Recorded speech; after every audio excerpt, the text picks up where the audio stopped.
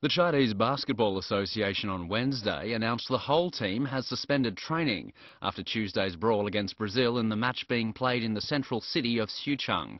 It was the third friendly match between the two sides, but just 1 minute in, it was clear there was nothing friendly about it. Several players pushed, palmed and kicked each other after a Chinese player was fouled, sparking a strong protest from the team's American coach Bob Donaldwald.